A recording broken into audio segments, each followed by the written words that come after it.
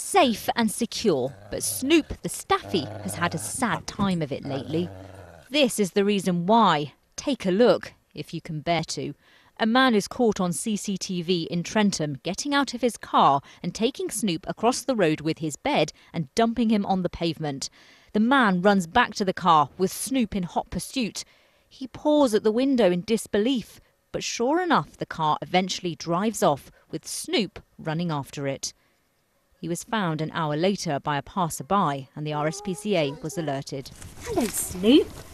Rachel, what did you make of that CCTV footage when you saw it? When I first saw it, I actually gasped out loud because I just couldn't believe that someone could be so callous to just dump an animal like that. Yeah, it was horrible. It's heartbreaking. It is actually heartbreaking.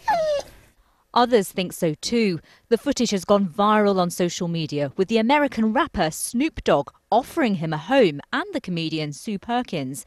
But the RSPCA says it still has a lot to do before a new owner can be found. We're just learning about his temperament, so see which would be the best home for him, whether he can be rehome cats, dogs, children. So that's what we're doing at the moment. We're just getting to know him and he's getting to know us. Of course, Snoop isn't the only dog looking for a new home in the new year. These feisty triplets were found abandoned in the Forest of Dean. And this old lady, she's 15 and a Staffy too, is seeking a home. The RSPCA is trying to find who abandoned him.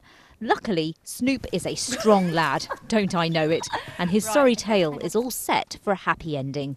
Amy Cole, BBC Midlands Today, Shropshire. You got a treat?